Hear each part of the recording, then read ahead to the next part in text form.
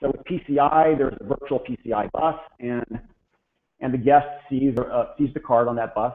And so there are mechanisms that we need to be considered how the QEMU side of this problem works. So for platform devices, how are we going to do that? But generally, this is how QEMU uses VFIO. Okay, I have a couple slides I want to show you that just make sure everyone's on the same page with some terminology and so on. So Linux has a driver model, and it's fairly simple, but there's concept of bus, and attached to the bus you have devices and drivers. And so, for example, this is a PCI example. You have PCI devices that, when they're discovered, they would get registered with a PCI bus, and then drivers register themselves to handle certain device types. And then the association of a driver to a device is called binding. And so you'll see that's kind of an important concept here with VFIO and how things are bound and unbound.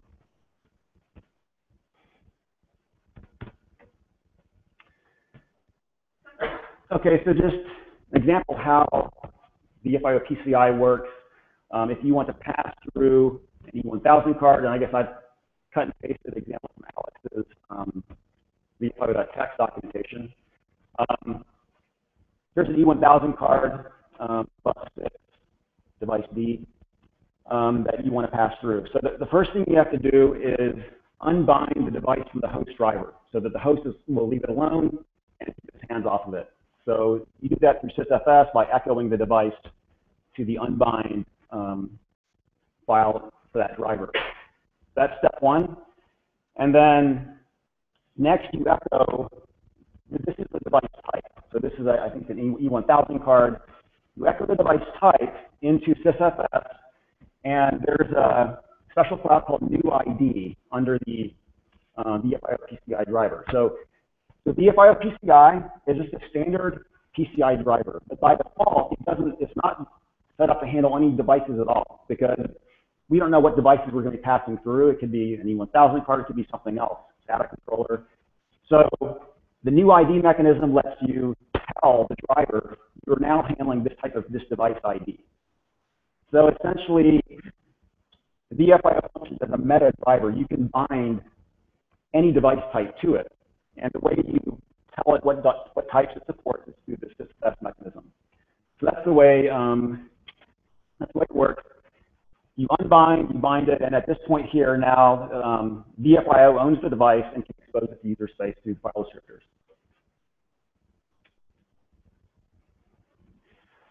Okay, so what we're trying to do now is pass some non-PCI devices to user space.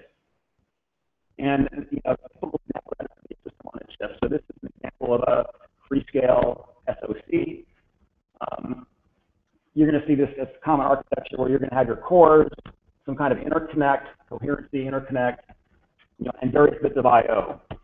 You have a DDR controller, but you'll have a huge variety of different I/O devices that could be sitting on this interconnect. And what we want to do is allow some of these devices to be passed through the user space through this mechanism.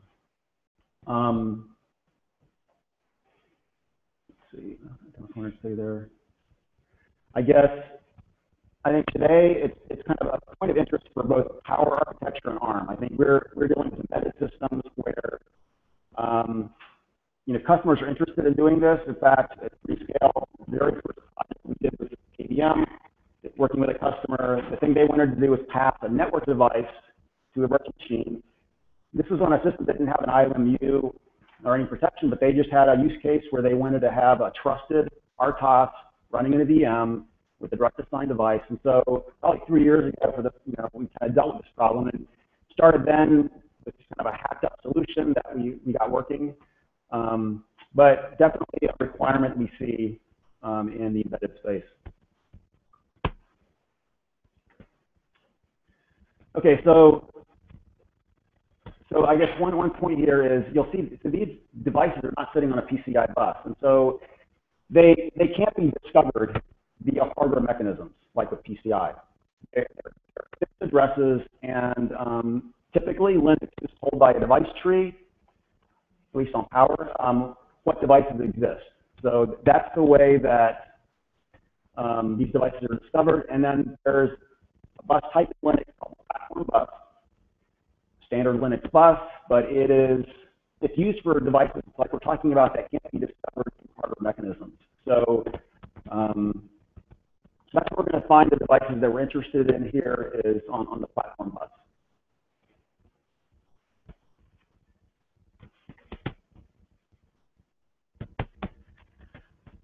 Okay, so the existing mechanisms in VFIO, which again, we're exposing mappable regions, registers of devices, and interrupts, and providing DMA mappings. Those are kind of the three key things we're providing to user space. The existing mechanisms work, and we don't have to re-architect anything or change fundamental concepts in VFIO. They work as is for platform devices, the IO control interfaces, and so on. But there are a small handful of issues that do need to be addressed, and that's what I want to focus on in the rest of the talk here. One point, our current vision of VFIO for platform devices is not that we are going to solve the problem for all platform devices in kind of in a single way. There are complicated devices that make it problematic. Like, as an example, it's common that on a free-scale networking chip with an Ethernet interface, that there's going to be an associated PHY with this network interface. That PHY may be managed through some kind of interface over here. And so you're going to have potentially weird entanglements between devices. I mean, some devices are kind of cleanly isolated where it's a standalone device with no connection with other devices. But as you'll see on some SoCs, the connections between devices can get very convoluted sometimes. And so if you have a device with weird entanglements that isn't kind of self-contained, it's going to be very problematic to pass that through in a clean way to user space. And so we're not, with one mechanism, trying to solve that problem. There's going to probably be device-specific aspects for some devices like that. But for the basic idea of exposing a device's resources to user space, it's definitely doable and it's useful.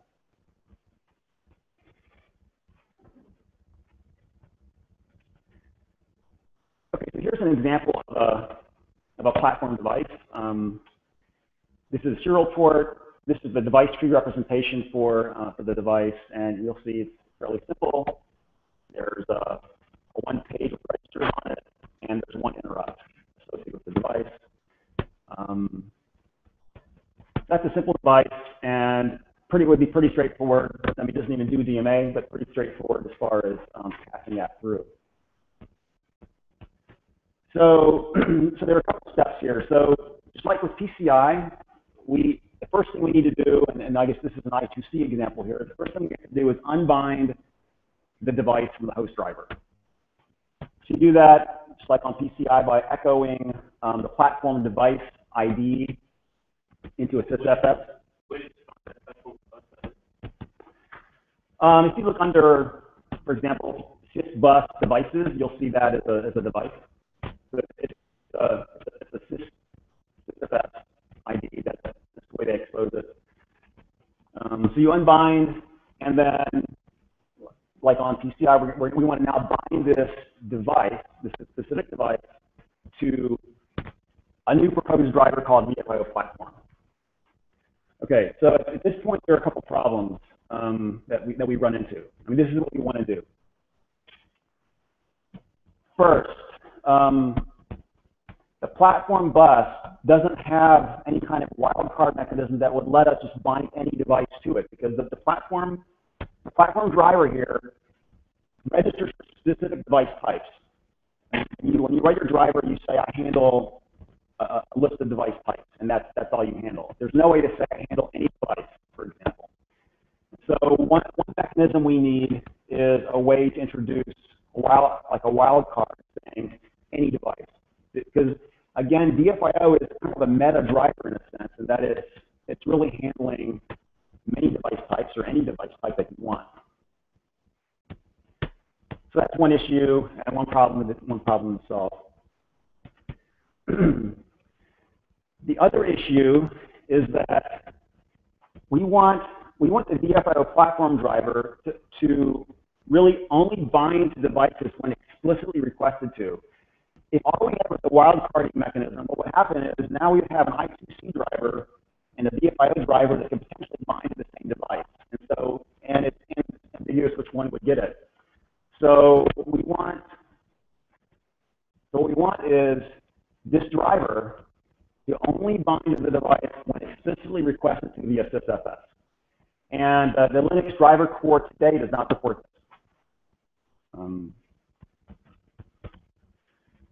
So to deal with the situation here, we need some changes to the kernel. And actually, PCI can use this as well, VFIO for PCI. They face the same issue, where potentially you bind the device to VFIO, and now you have an E1000 driver and a VFIO driver, both claiming to handle E1000 cards. The hot plug event happens. It's kind of a race condition as it's going to grab the device.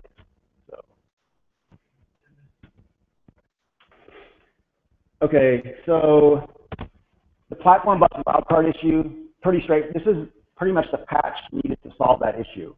There's a patch posted, you can see here if you're interested, but essentially we need a new flag in the platform device struct that a driver can set that says, I work with any device, and then we just need to check for that. So pretty simple patch to allow platform devices to essentially handle any device through wildcarding. To solve the other issue, there's a new flag we're proposing. Now, this is not a complete patch, but in the generic device driver struct,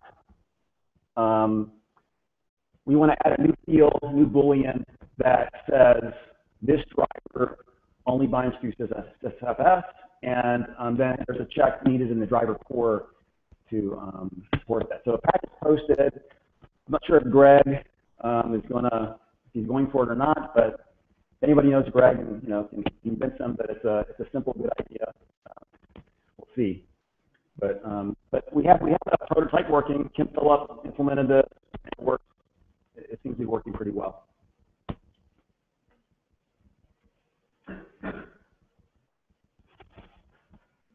Okay.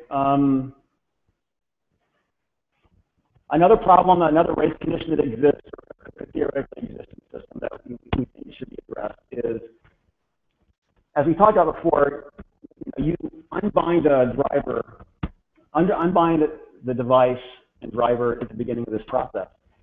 So the thing that can happen is if you do the unbind,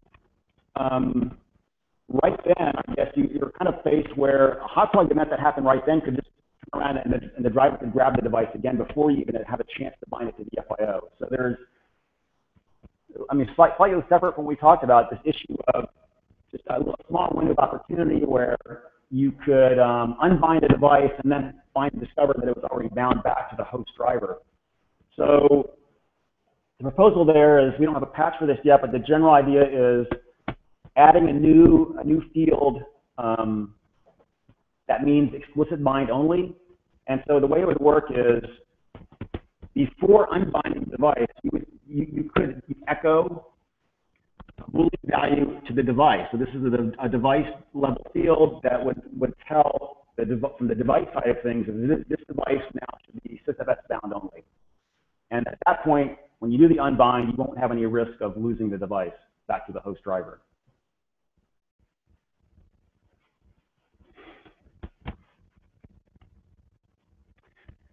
Okay, and I guess the last issue I wanted to focus on a bit was talking about a little more complicated device. This is an example of a Freescale DMA engine. Again, device tree representation. Here you can see there are essentially 3 regions and 2 interrupts involved. There are two different DMA channels, each with their own interrupt, each with a different register set. And I guess the problem is when you pass this through user space will query the VFIO and say, okay, I have 3 regions and 2 interrupts. There's no way to really correlate, for a user space to correlate the two interrupts to which channel is which. There's not really any information that would tell user space that interrupt 0, the first interrupt is this channel, and that the second one is this channel. So same with the regions. So the thing we need is, for complicated devices that are actually represented by multiple nodes, is we need the ability to differentiate between the resources and which interrupt is which, and so on. So there's an RSC posted at the URL here if you're interested in reading it. And the general idea is we're extending a couple of the IO control calls to get regions and get IRQ info with some additional flags. And the way it would work is, if the flags are present in the main VFIO struct, it means there's an appended struct to the original struct. And that appended struct would have differentiation information. Specifically, would have the full path to the resource, so that user space can tell the difference. So that's the idea, is that in order for differentiation for user space, there are some extensions to the existing IO controls to do that.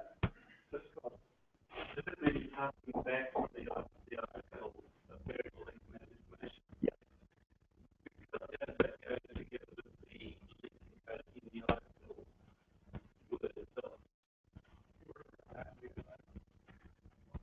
Well, I think the way as I recall, we were going to do that was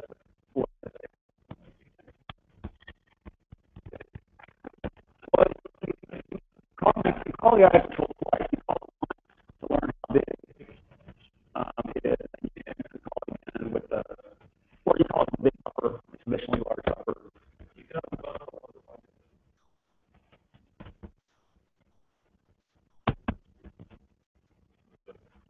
have enough space, right, to return the information, right? So the question is, how big a buffer do you need? So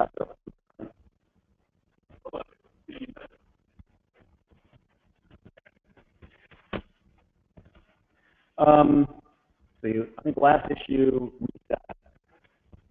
So on VFIO PCI, if like a process that has one of these devices dies, is killed or something like that, when the file descriptors get closed, the device gets put back. I think it gets reset. Actual reset happens. The device is left in the same state.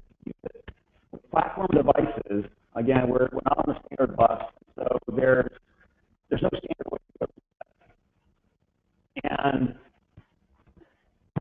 the current thinking at this point now, more thinking about how to solve it, is that you probably need device-specific logic in VFIO to do resets. So the engine, for example, if we reset the engine when the application dies, we're going to probably have to have a specific routine for the DMA engine to properly reset it, because there's really no other way to safely do that. Finally, my last slide. So we talked, that's all about the VFIO side of things. On the QEMU side, so now we want to take this device and pass it to the machine. Current thinking here is that in QEMU, you're going to have device-specific driver, essentially, to handle this. So like in the case of the DMA engine, when we start QEMU, we're going to have a specific device emulation for the free-scale DMA engine, and then we'll pass in some kind of path to identify which device we're talking about. But this driver, QEMU, will have the specific ability to know how to generate a device tree for that device, because there's things like that, like, well, because we have to present the device to the guest in a standard way so that the guest looks like a standard hardware node. QEMU has to generate that information, and so that's going to be device specific. So that's it. I mean, if you have any questions, we have to answer it, but just wanted to outline our thinking for these types of devices, and